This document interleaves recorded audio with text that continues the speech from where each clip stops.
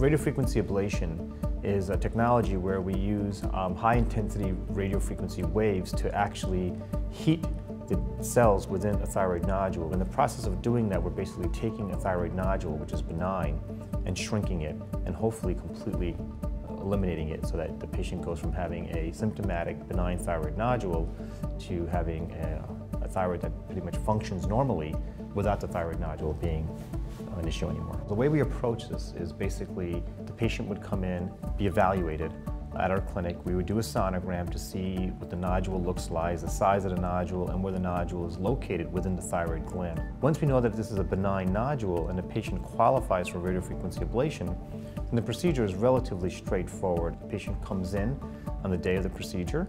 It's all done as an outpatient office-based procedure, so you're not in the operating room. We inject the skin in the area with some local numbing medication so the patient will not feel any pain. And as the patient is awake and talking to us, we go ahead and we stick the needle into the thyroid nodule, and using the radiofrequency ablation technology, we basically ablate the nodule, and we can actually see it on the screen as the nodule is being ablated. Patients basically are awake the entire time. They're speaking to us. As soon as the procedure is over, some patients complain of a little bit of discomfort in their neck, but they all go home with a small bandage. I see them in the office, usually 1 week after the procedure. They may have a little bit of bruising around the skin, but for the most part, the pain is minimal, nothing that over-the-counter medications can't handle.